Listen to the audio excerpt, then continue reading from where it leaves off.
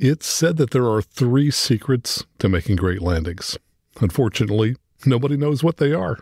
Now, that's an old joke, but fortunately, there is a proven way to make better landings, and that's by collecting data on your landings. And today we'll talk with Chuck Cali about how you can collect data for your landings and compare it with other pilots. Hello again, and welcome to Aviation News Talk, where we talk general aviation. My name is Max Trescott. I've been flying for 50 years, and I'm the author of several books and the 2008 National Flight Instructor of the Year. And my mission is to help you become the safest possible pilot. Last week, we talked about a fatal jet crash in Hot Springs, Virginia, and we had feedback from several airline pilots on the United Flight 2477 taxiway overrun in Houston. So if you didn't hear that episode, you may want to check it out at aviationnewstalk.com/319. And if you're new to this show, well, welcome. But please, if you would, take a moment right now and touch either the subscribe key or, if you're using the Apple Podcast app, the follow key so that next week's episode is downloaded for free. And by the way, I'm recording this from a hotel right next to runways 25 left and right at the Los Angeles airport. So if you happen to hear any jet noise in the background, that's what it is. Also, let me remind you that this is a listener-supported show and that we have several ways that you can show your love and support for the show. If you would, take a moment, just go out to our news support page at aviationnewstalk.com/support, and you'll find links to support the show via PayPal, Venmo, the Cash App, Zelle, and Patreon. And when you make a donation, I'll read your name on the show. Coming up in the news for the week of March 18th, 2024, pilots need to learn a new fuel color. A Delta Airlines pilot gets jail time, and a Colorado company wants to build the world's largest airplane, carry something really big, and we'll tell you what that is. All this and more. The news starts now. From generalaviationnews.com, Swift Fuels UL94 is now purple. Swift Fuels, which produces UL94 avgas, announced that all shipments of its 94-octane unleaded gasoline will be dyed purple.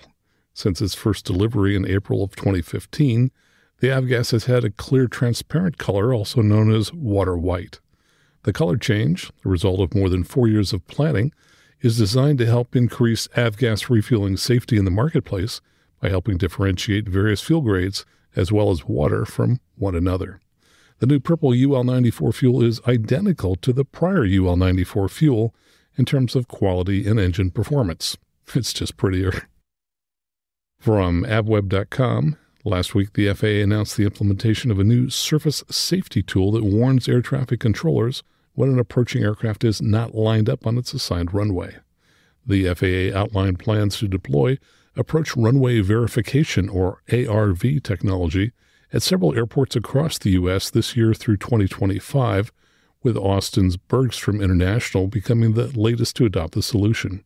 According to the FAA, ARV, or ARV, is one of 3 surface situational awareness solutions under the agency's Accelerated Surface Safety Initiative.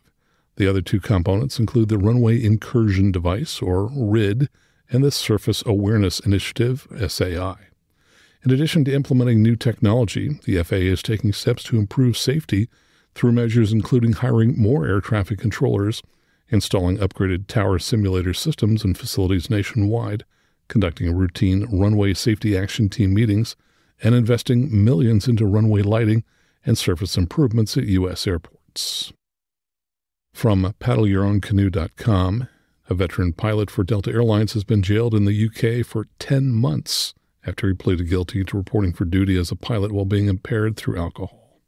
Prosecutors accused him of showing a reckless disregard for the safety of his passengers and of putting hundreds of lives in danger. The long-serving pilot for the Atlanta-based carrier was due to fly a Boeing 767 with hundreds of passengers aboard from Edinburgh, Scotland, to New York's JFK aboard Delta Flight 209. The maximum penalty for anyone found guilty of being, quote, over the prescribed limit is a 2-year jail sentence, though this pilot will likely only serve half of his sentence behind bars.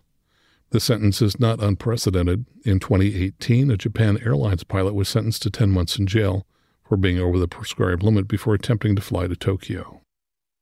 From AOPA.org, Avidyne STC will upgrade Cirrus Entegra panels.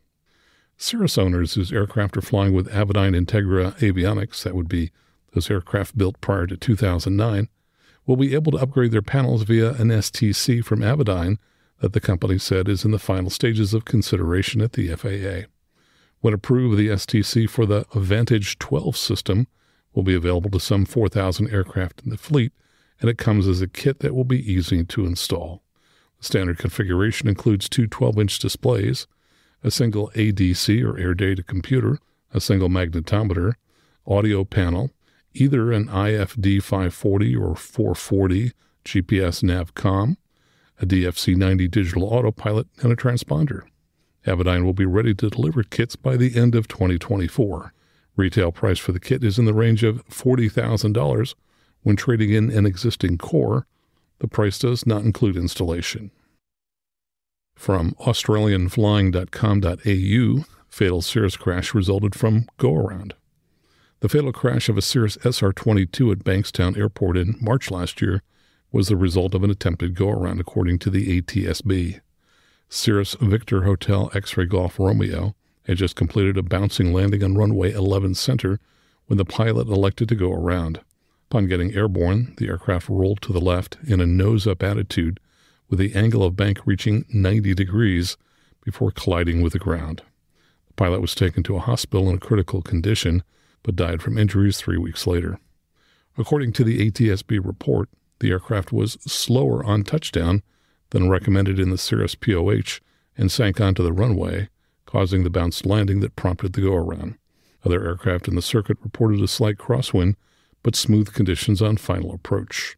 On going around from the landing, the pilot was unable to counter the substantial torque effect associated with high engine power, low airspeed, and high pitch angle, resulting in loss of control and collision with terrain. And the article says the Cirrus Pilot Instructor course teaches that go-arounds should be done by, quote, immediately but smoothly applying full power, as for takeoff, typically 4 to 5 seconds, connected right rudder due to significant left turning tendencies, and a possible strong pitch up.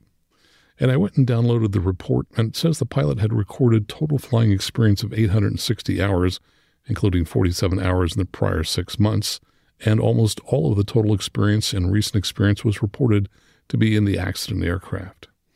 A flight examiner recalled that over the course of 2 recent IPCs and associated practice flights, that the pilot's general flying, including circuits and landings, was unproblematic. Although those flights included a number of go-arounds that were safely executed, the flight examiner had discussed with the pilot the need to be cautious when applying power during go-arounds to ensure the aircraft remain easy to control. And a common mistake that I see when I fly with clients is that they will jam the throttle in at a go-around. It's really important to apply it slowly. The other key thing is that whenever you're moving your right hand forward, your right foot should be moving forward at the same time. I tell my clients that the right side of their body should be connected, and that anytime they're moving the throttle forward, such as takeoff or go-around, the right foot needs to be applied as well. From planeandpilotmag.com, the story of a Cessna 441 accident. This aircraft was flying the RNAV GPS runway 36 instrument approach at the Winchester Municipal Airport, KBGF in Tennessee. It started a descent but did not level out at the final approach fix altitude. Instead, it continued downward, crashing into woods about 5 miles short of the runway. Both pilots aboard were killed. The NTSB concluded the probable cause to be, quote, the pilot's failure to follow the published instrument approach procedure by prematurely descending the airplane below the final approach fix altitude to fly under low ceiling conditions, which resulted in controlled flight into terrain. It added, quote, the pilot likely attempted to fly the airplane under the weather to visually acquire the runway. And the author writes, this might not be as rare as we'd like to think. While staying at published altitudes is a basic safety rule for instrument flying, a 2020 Embry-Riddle Aeronautical University peer-reviewed research study found compliance approaching the runway to be remarkably poor. In fact, it says 96.4% of the 114 pilots descended below their stated personal minimums on a simulated ILS approach by an average of 300 feet, and about 82% descended below the published federal minimums by an average of 43 feet. The researchers noted, quote, these values are highly concerning. The authors concluded that pilots are knowingly or unknowingly accepting additional risk during a very critical phase of flight. And the author writes that the accident pilot had a possible motivation to descend below instrument altitudes. It mentioned a similar accident that occurred in Hibbing, Minnesota, that's KHIB, and an accident that involved a Jetstream 3100. And it said that for these aircraft, a technique had evolved among line pilots to minimize their exposure to icing condition. The NTSB report for that accident said the pilot's probable intention was to descend at higher than normal rates of speed to minimize time in icing conditions. That airplane quickly descended below the minimum altitude and crashed into woods 4 miles from the airport at about the same relative runway position as the Cessna 441. In both accidents, the pilots were trying to manage the threat of airframe icing in the clouds with anti-ice or de-ice equipment they didn't completely trust. They were trying to fly safely. And while minimizing time spent in cold, wet clouds is a valid general strategy, rapid descents inside the final approach fix is a dangerous practice. In both cases, no actual airframe icing was observed by investigators. And the author concludes, in trying to avoid icing, the pilots ignored basic instrument flying rules. Good pilots work hard to minimize threats, but sometimes risk management can be like holding too tightly to a balloon. Push hard enough in one place, and it blows out somewhere else. From FlightGlobal.com, HondaJet landed fast and long in excessive crosswind before damaging excursion. U.S. investigators have disclosed that a Honda aircraft, HA420 light executive jet, was traveling above reference speed and attempting to land in gust above crosswind limits when it suffered a damaging excursion at Houston's William Hobby Airport. The aircraft had a crosswind limit of 20 knots, partly owing to its low wing position and short landing gear which restrict bank angle during flare. It had departed Miami executive for Houston with a pilot and 5 passengers on February 17th last year. According to the pilot's testimony, he made 2 requests to the Houston approach controller to use runway 31 left, but was instructed to use runway 4. When the jet crossed the threshold, it was traveling at 125 knots above the reference speeds of 100 to 111 knots in the flight manual. It touched down around 2,000 feet from the threshold, initially tracking the runway center line. But its left-hand weight-on-wheel sensor transitioned from ground to air about 2 seconds after touchdown. The aircraft had no wing-mounted speed brakes. The inquiry says a touchdown protection function to avoid inadvertent landing with a brake-locked wheel prevents power braking until weight on wheels is confirmed for 3 seconds. It is likely that the lack of positive weight on wheels parameters inhibited brake application, it says. The aircraft drifted left and veered off the runway at 75 knots, losing the outer part of its right wing and sustaining a landing gear collapse before coming to rest in the grass about 150 feet away from the runway. None of the occupants of the jet, November 14 Quebec Bravo, were injured. The inquiry says the pilot had 287 hours in type. And finally from avweb.com, massive aircraft designed to carry wind turbine blades. A Colorado company is planning to build the world's largest airplane. Radia, that's R-A-D-I-A, wants to build a 356-foot-long 4-engine jet to carry wind turbine blades. This aircraft, called the Windrunner, would deliver the 320-foot blades to land-based wind farms. The aircraft will be designed to land on landing strips built in the wind farms, and the massive blades, which weigh 80,000 pounds, will be extracted and installed right from the aircraft. Each flight will carry 2 blades. The aerial delivery is necessary because the big blades can't be moved by truck or train. The turbines using the blades are said to be much more efficient than current turbines, which use blades that are 100 feet shorter and can barely be accommodated by the highway and railway systems. In terms of cargo volume, it's going to be 7 times bigger than a C-5. And it shows a jet with 4 engines, but the manufacturer and the type are not included in the specifications. Well, that's the news for this week. Coming up next, a few of my updates, and then we'll talk with Chuck Cali about how you can use data to improve your landings, all right here on the Aviation News Talk podcast.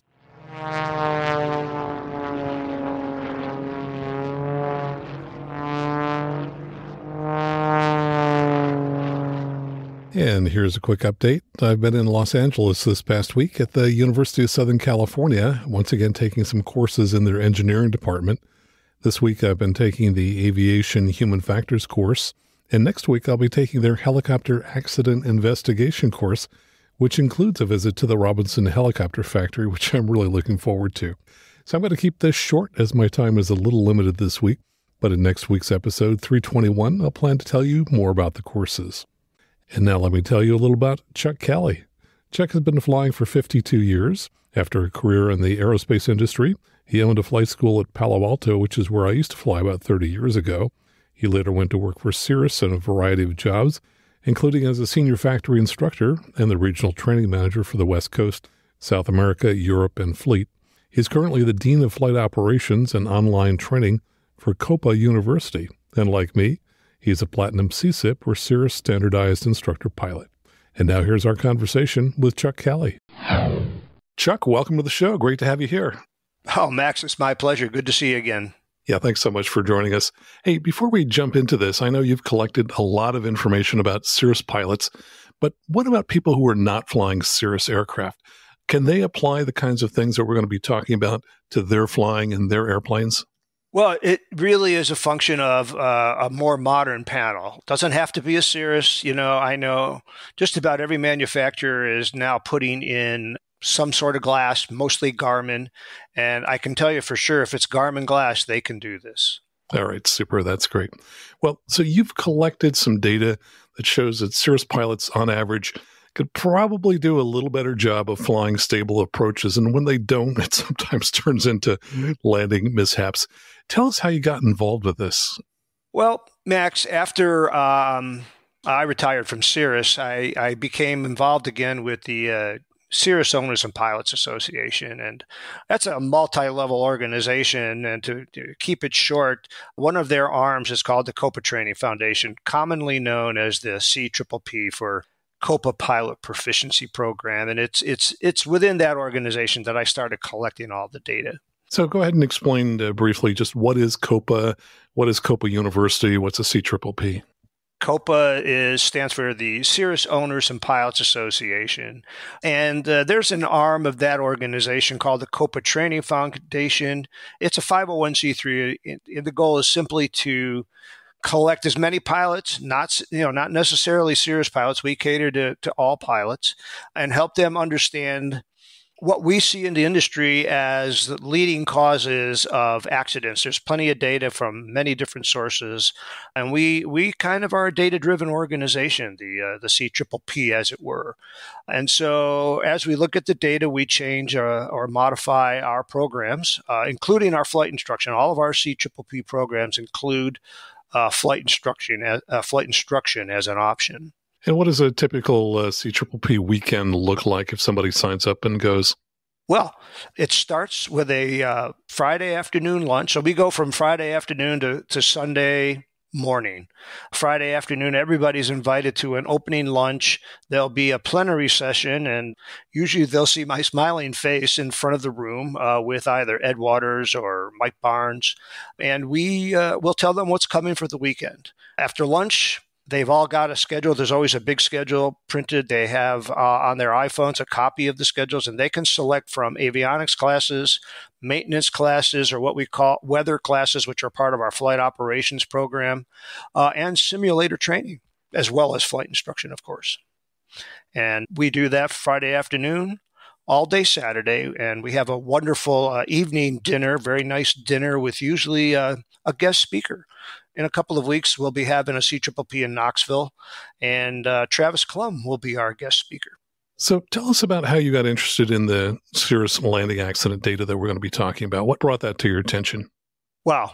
Well, in early 2020, Copa University, we brought in a new Dean of Aviation Safety. He took over for Rick Beach, who I probably failed to mention earlier in our conversation, but Rick Beach is a well-known name in the Cirrus world and in the safety world, and he's the guy that spearheaded and championed really looking deeply at the data. He's the guy that helped all of us become more aware of using CAPS and how to train, how we CSIPs could train differently to help people become more aware of the Cirrus airframe parachute system. And when Mark took over for Rick, there had been a series of landing mishaps. And we started looking at those. And as you might remember, in 2020, ADS-B was a thing. And when ADS-B became a thing, so did the data source that was created by the ADS-B signals. I'm not even sure what you call them, but that data source. So Mark was able to start piecing together from FlightAware, Flight Radar 24, and ADS-B sources what was going on with the airplane moments before a landing mishap. And what came shining through was airplanes with exceedingly high descent rates, higher than average, higher than POH or FOM standards airspeeds. And at that time, that was about all we had. But what we were able to determine was that there was never a landing mishap from what we would identify as a stabilized approach. And so that became very interesting to us. Yeah, I think that's a really important point. Often people will say, yes, I know we should have stable approaches, but gosh, not all unstable approaches lead to landing mishaps. And that's true. I think people can often save many of them. But what you're saying is even more important, which is no landing mishaps occurred following a stable approach.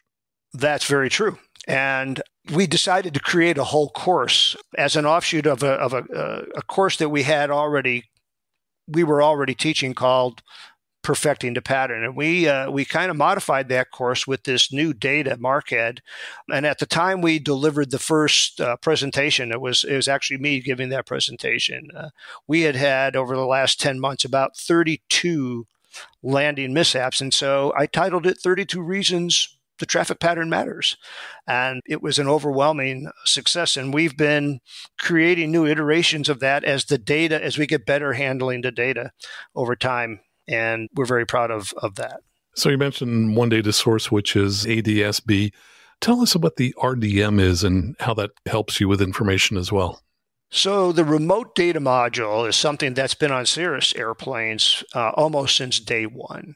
It's a hardened module that can take a lot of G loads and is somewhat impervious to fire, and is located in the tail of the airplane. What we noticed early on, once we started collecting this data, was that for some of the more serious accidents, even a couple of fatal accidents from go-arounds, the NTSB published the data from the RDM. And Mark was able to take that data and piece it together such that we could see what was going on with far more granular and with better resolution, shall I say, all the way to the runway. And with that information, we were able to see how high sink rates and poor flaring techniques were the cause of most of these landing mishaps.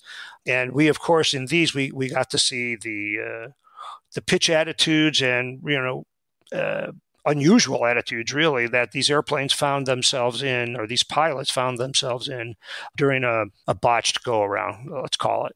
Yeah, so the RDM is going to have a lot more data. What I've seen with ADS-B data is often it cuts off hundreds of feet above the runway, and so we don't get that data at the very, very end. Here it's collecting data continuously because it's not being sent through the airwaves to a receiver somewhere in the ground. It's being collected right there in the airplane. Now, how are you getting the RDM data? That's not for every flight, is it? Or is it just for accident flights? Well, actually, we're not getting RDM data. I want to be clear about that. In our Garmin airplanes and even in our Avidyne airplanes, there is a SD card plugged into one of the glass panels. On the Garmin machines, it's the MFD, top card MFD, and it's recording FDR, flight data recording.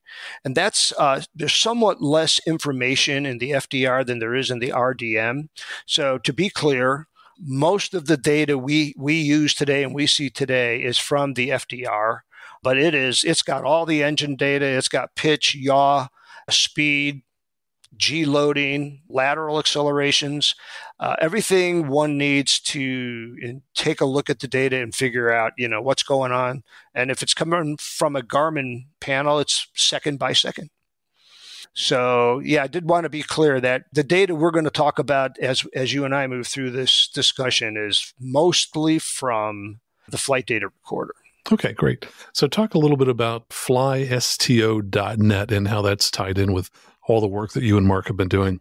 Well, I'm going to say coincidentally, because I'm never really sure when Flysto quite got together, but coincidentally, right around the same time TBM was doing their work with their pilots, Mark happened upon what we call Flystow. Flystow.net is a desktop application that you simply upload your FDR file, your flight data recorder file from your SD card to their site and click a button, and there it is in living color. All the details of your flight, from the engine data, CHTs, TITs, fuel flows, manifold pressures, RPM, to right down to the pitch attitude of your airplane on landing, Max. And these guys have been super partners with us at the CPPP and Cirrus pilots, frankly. I mean, over the years, the months and the years since we've started using Flystow, many of the Cirrus pilots that we come into contact with via the forums and who read our Copa magazines have started using Flystow and uploading their data. And every day there's a new post on at least in our Copa forums about somebody else who just used Flystow and just can't believe how great it is. So I think that explains it. But if there's a question I created by answering your question, let me know. No, that's fine. So we were talking earlier about landing accidents and what percentage of the total of Cirrus accidents are landing accidents. Talk about that a little bit. Why do we focus on landing accidents for Cirrus? Well, Mark Waddell, who I mentioned earlier, our Dean of Aviation Safety, keeps track of Cirrus accidents and general aviation accidents, but he filters out the Cirrus accidents for us at the CPPP. And what you see when he publishes a chart is a big, huge bar with today you'd see a bar with about 120 landing mishaps. And then it would move down from cruise, approach, taxi, and miscellaneous other things that happened where the numbers are small. And so never one to not look hanging, the low-hanging fruit in the face. I said, wow, I bet you we could save a lot of people a lot of insurance premiums if we could reduce the number of Cirrus landing mishaps. And we have this data that helps us kind of figure out what's going on. And I was intrigued because for years, Max, as flight instructors, we've been waving our hands, fingers up, palm down, landing, your wing, and it's just not working. And gosh, we've been doing this a long time, but if you look at more recent times with the pilot shortage and the number of flight instructors zooming off to the airlines, what we've got is kids teaching kids at the flight schools, the universities and the ATPs of the world. And there's not enough of us old guys around to give it more than a passing thought. They're just killing time. And I hate to admit it, but when I look at landing mishaps, I say, I think it's about time for a paradigm shift for us flight instructors on how we teach people to land. And now that we have the data in Flystow, we can do that. And I'm very happy. I've always said that I think we're at a defining moment in aviation education. Yeah, I've always been fascinated when I look at the whole general aviation accident database and look at what phase of flight all the different accidents in.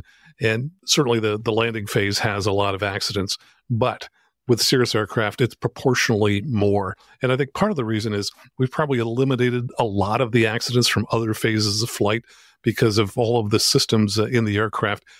We're not having any CFIT accidents because people know exactly how high they are above the ground. People aren't running out of fuel very often because they've got great systems to tell them how much fuel they have. But the one area where we're still having challenges is with landings, which is why it's a much higher percentage of all accidents than it is with other aircraft. Yeah, well said. So you ended up with something like 40,000 flight logs of Cirrus data. That's an impressive number. Tell me how that came about and how you're using that data today. Well, the word got out, Max, and people started uploading their data. And just to be clear, it's anonymous. If you upload the data from your flight or your client's flight today, nobody on the internet can find it unless your client or you choose to share it. So it's if you're worried about, people spying on you, your insurance company spying, that's not what happens. The evolution of this was I was the chief CSIP at a Southern California Cirrus Training Center for a couple of years, and we were operating a G6 SR-20s. And so these airplanes were flying 500 hours a year. So I had thousands of flight logs, and I could have instructor meetings, and I could, take the average of that data, and I can say, hey, guys, girls, people, we're doing really well here. We're not doing really well here. Let's think about when you should trigger a go around if your client doesn't. Let's look at thresholds beyond which you don't want to let them go, not only because it's negative training, but because you're starting to get into the danger zone, right? And then I realized, well, if I've got this much data and it's just mine, what does Flystow have? So I contacted the people at Flystow, and I asked them if they could anonymize the data, number one, and number two, trim it or filter it for just from 500 feet to the runway, to turning off the runway. And about a week later, I got this huge data file with just about 40,000 flight logs, Max. Unbelievable.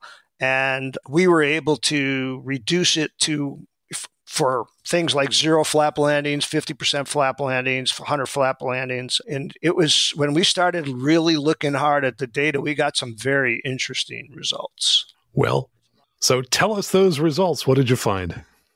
So for those pilots that don't fly Cirruses or aren't familiar with Cirruses, but are familiar with standard operating procedures, the people flying Cirrus airplanes, since that's what we're talking about today, have a flight operations manual and a POH provided by Cirrus Aircraft. And in those manuals are recommendations on airspeeds to fly for, and criteria to meet for stabilized approaches.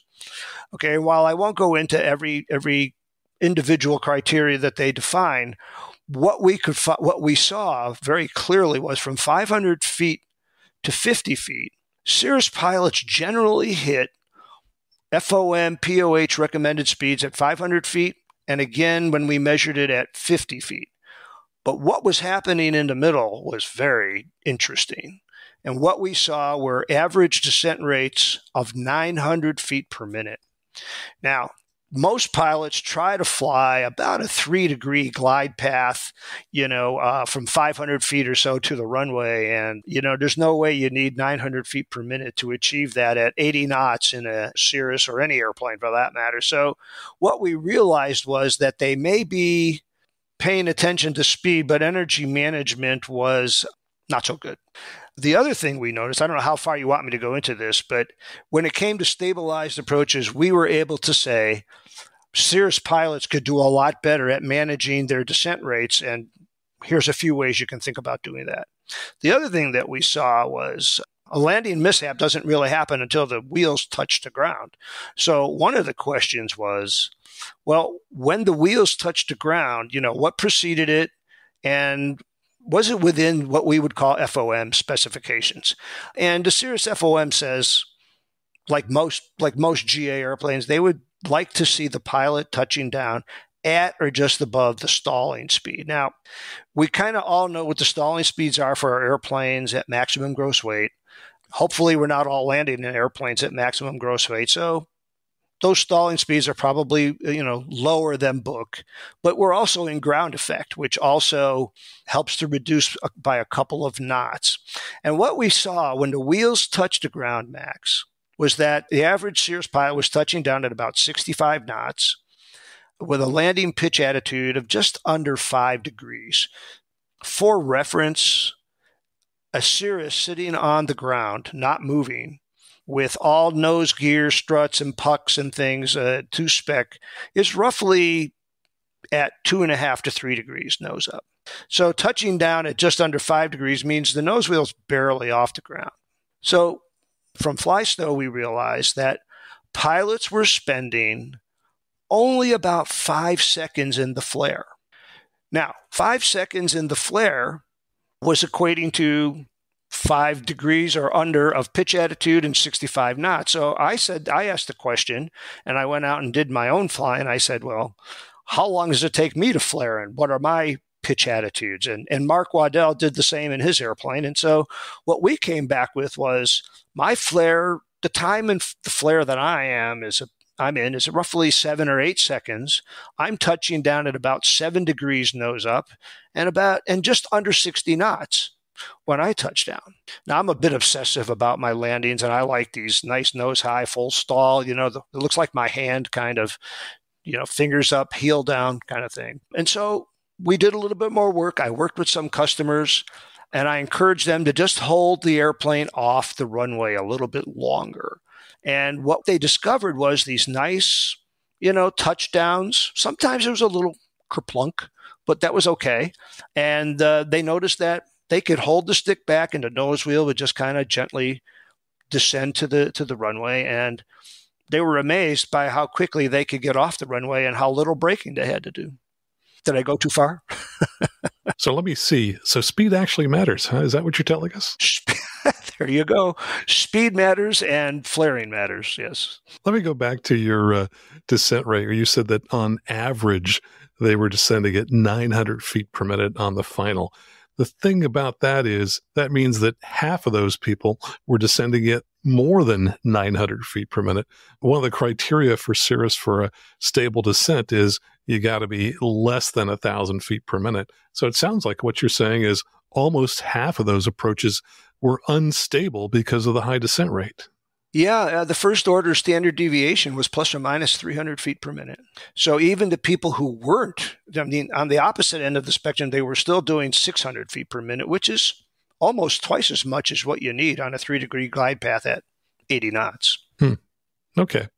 And then what's the typical stall speed for a Cirrus? Well, the maximum gross rate stall speed for a Cirrus is, depending on CG, 60 or 61 knots. Yep. So if people are landing at 65, then they're at least 4 to 5 knots above that. What kind of guidance can we give people in terms of what their reference speed should be if they're landing very light? For example, let's say that there's just me in the airplane and, I've been flying for several hours, not a lot of gas. How would you tell folks to adjust that speed that they're using on final approach?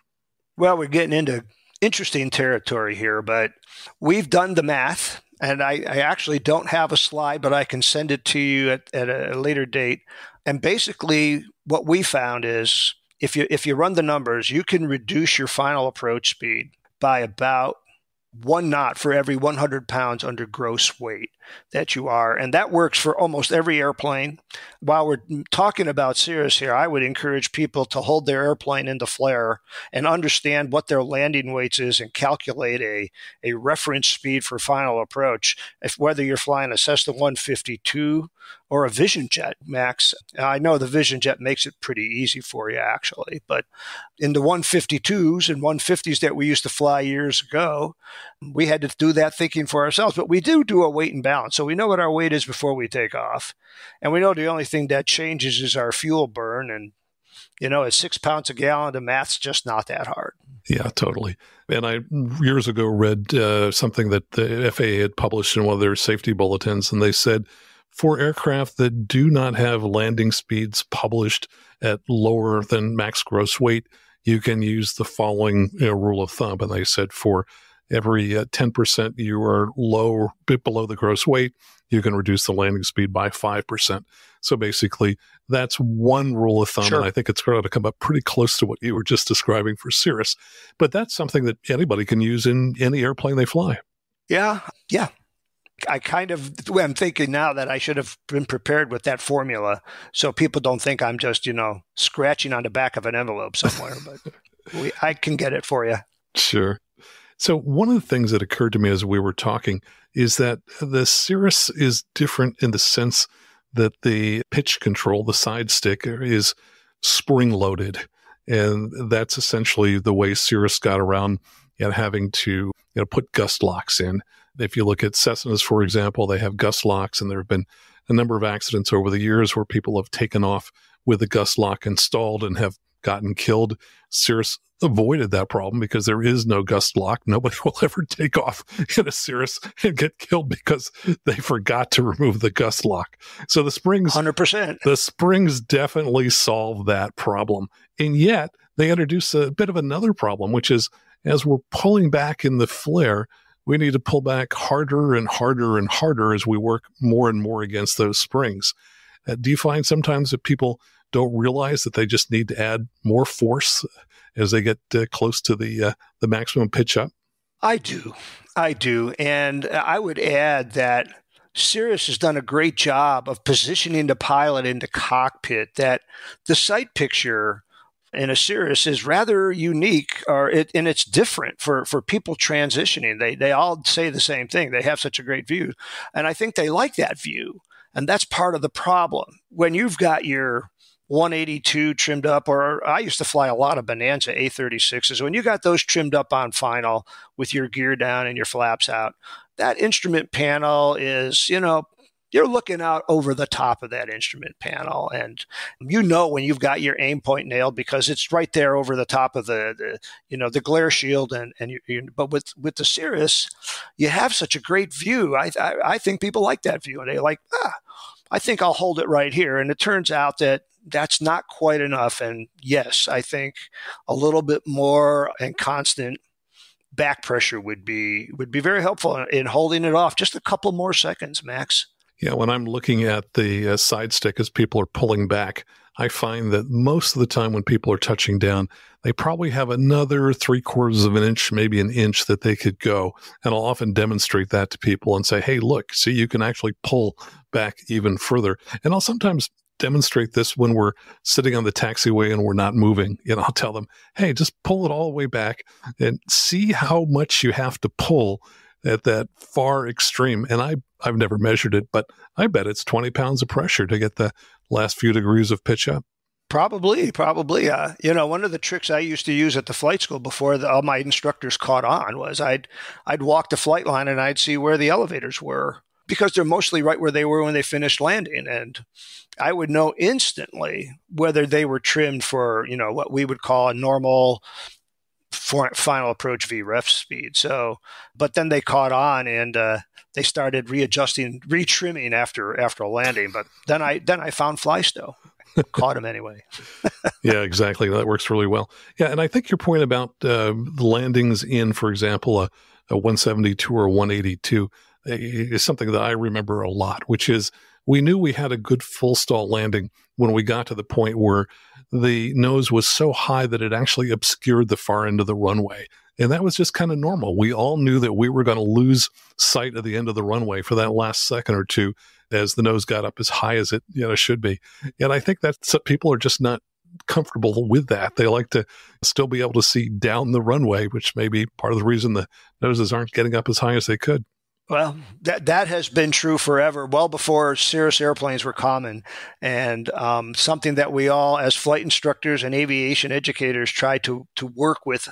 Because, as you know, if you get them to the check ride and they're managing that pretty well, after the check ride, it's gonna decay a little, or.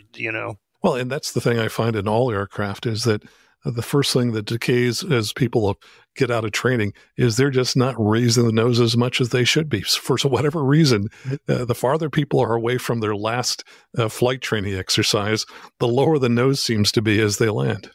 Yep, which is a great segue, if you will, Max, because part of the program that we teach is 32 reasons why the traffic pattern matters. And what I like to tell everybody is we basically learned how to fly in the pattern. When you think about learning to fly, you go off to the practice area, do some maneuvers and some slow flight and things, but then you come back and you work on the goal of every pilot, nailing a great landing. And the problem is we did a lot of touch and goes, and I'm not really dissing touch and goes, but the problem is we used the pattern as a conduit to get us to the final so we could practice another landing, instead of using it as a crucible to nail our speeds, our altitudes, our headings, and our airplane control, and especially trim after each configuration change. And so we as instructors allowed that to happen.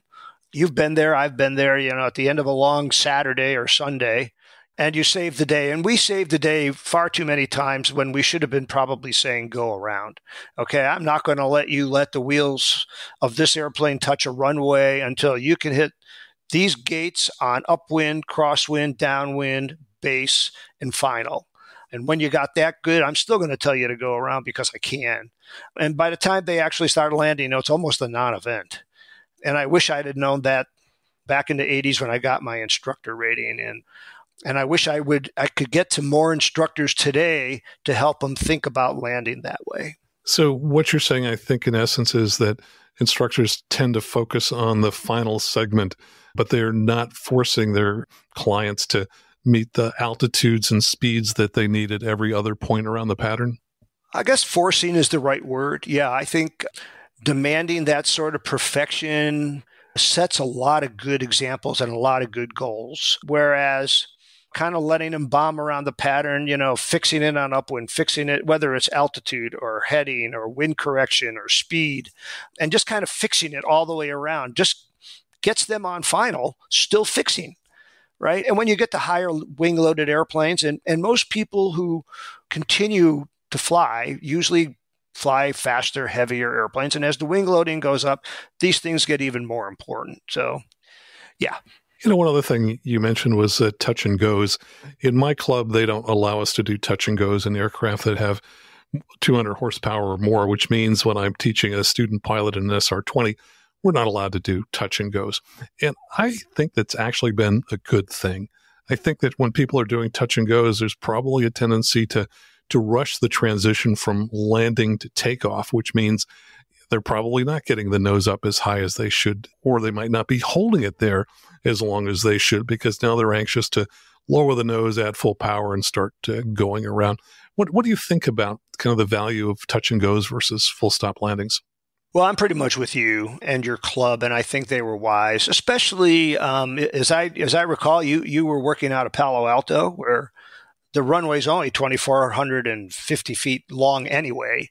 So, you have to be on your game all the time, even in a slower airplane, but in an airplane with 200 horsepower for sure.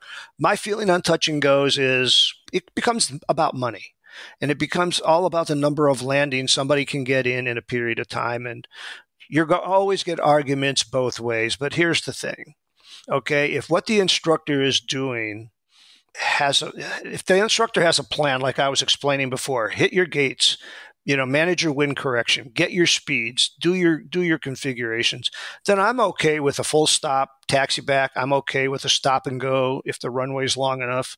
I'm okay with adding a go around in there and then a touch and go. So if every fourth landing is a touch and go, I'm okay with that. If you're doing instrument training and you want to do a touch and go from an instrument approach, I'm okay with that too, because you're not doing them all the time. But as a general rule, using the touch and go as a means to accelerate learning to land, I just think you're kind of embedding negative learning. Yeah. And so I guess as I think about it kind of on a continuum, when someone is first starting to land, that's when I think touch and goes are probably the least value, because I find that time where you're taxiing back, it's great time for those early students to kind of recoup, kind of regroup, and to hear our discussion about exactly what happened on each landing. When you're doing touch and goes, wow, there's not much time to go, well, you flared a little on the high side and then we drifted a little bit to the left. And, besides, you've probably forgotten half of those things by the time you're at 100 feet above the ground anyway. But as someone becomes more experienced, they're far down in their flight training, then I can see that it might make more sense, because you're not going to give as much feedback at that point because they did pretty darn good job of landing. Yeah, and think about it like this with the most of the data if you're flying a Garmin panel like you see in Cessnas. I mean, I remember the first 2004, 2005 flying back in a new glass panel Cessna, and it's like, whoa.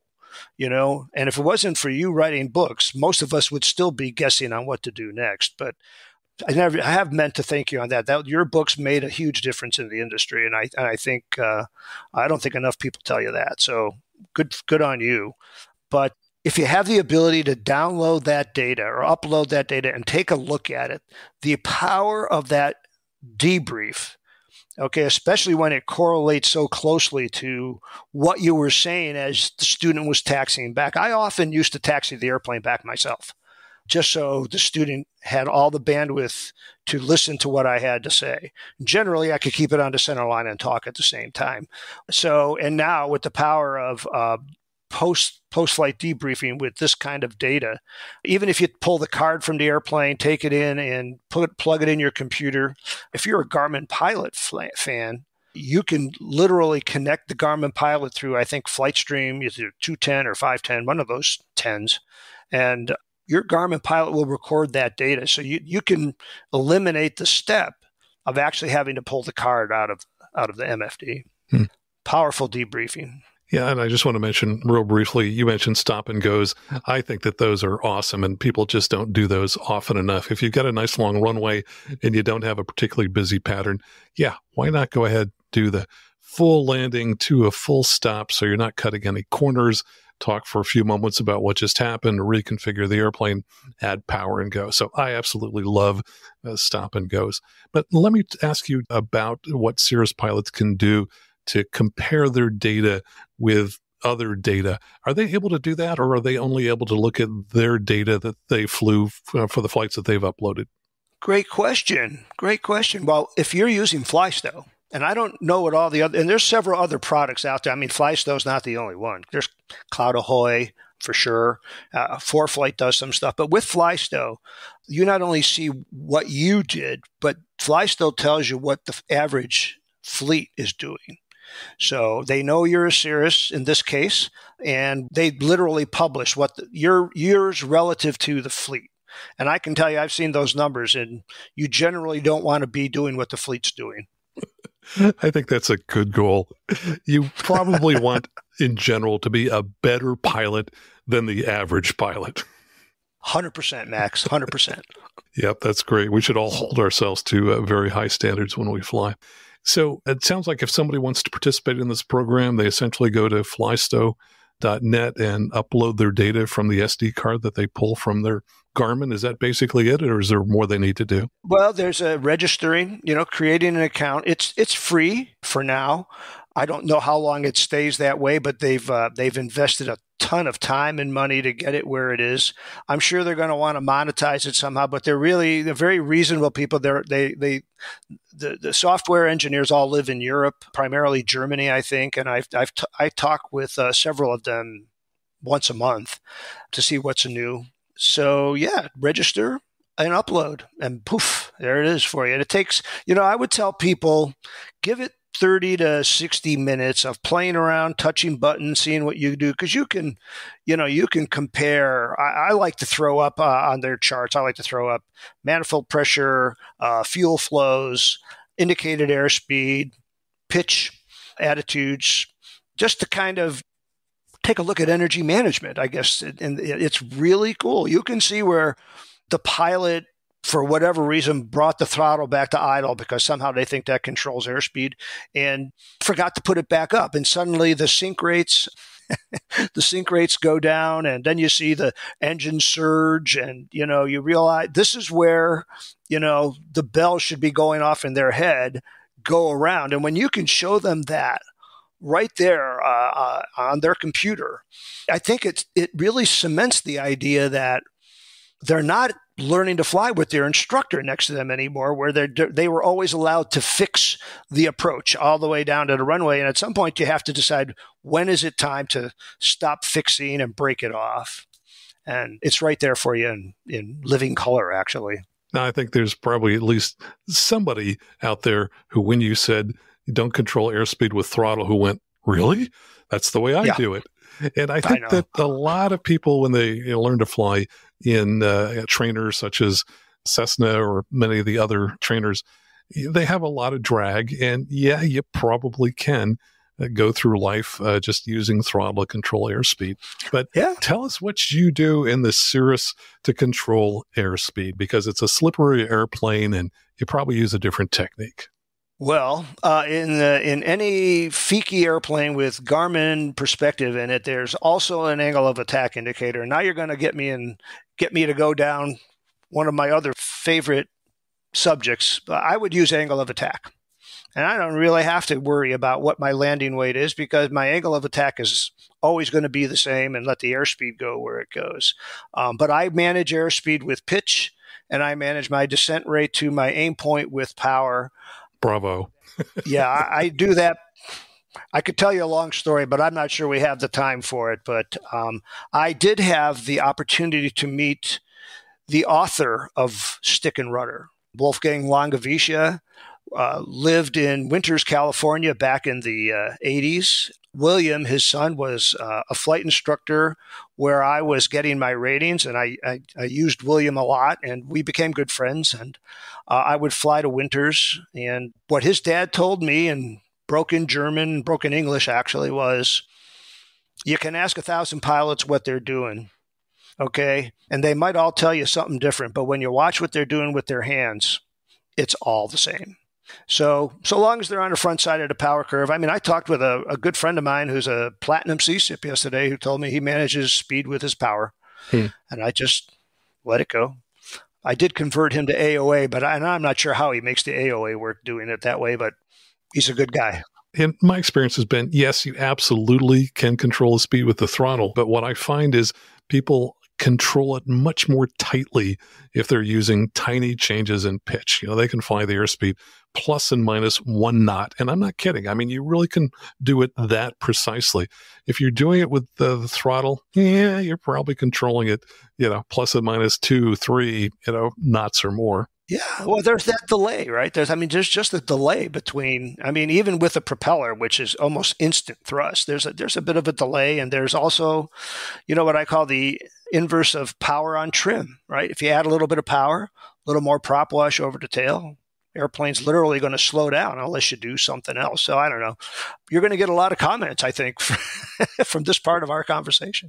Well, Chuck, as we wrap things up here, any final thoughts or comments? Yeah, I think my final thought and comment would be to flight instructors who listen to this. And while Max and I can talk about using how we control airspeed, I think the greater good that you can do is taking advantage, if you have the opportunity, of the modern technology in your airplane to download some of this data. I know that everybody I've converted, every flight instructor that I've shown this stuff kind of cafard, you know, oh yeah, one more thing to do. But after they look at it, and I'll tell you, our instructors at the CPPP are all doing it now, and they can show their clients exactly, this is what we talk about in the classes. This is what I asked you to do in the airplane, and here you have it now, right here on your computer. You did it, and you can take this home, and you can take it to the bank, and your insurance premiums may even go down. So I would say, as a flight instructor, give it a chance if you have the opportunity. Think about some of the things Max and I talked about today. We're between the two of us, we've got a lot of years of teaching and flying together, and we've known each other for like 30 years. Max and I met at a flight school I used to run in Palo Alto. And if you're not a flight instructor, but you're trying to be how do I want to say it? I mean, the landing has always been the tail of the pilot, right? Nail the landing.